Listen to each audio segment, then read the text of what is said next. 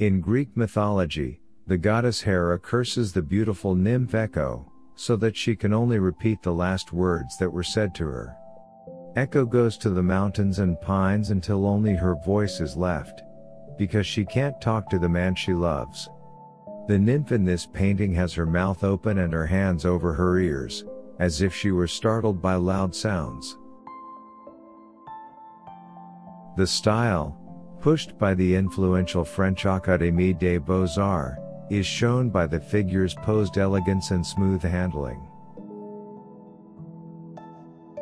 Critics in the 1800s often didn't believe these idealized pictures of naked people, but many viewers preferred them to more realistic pictures, which seemed shockingly rude.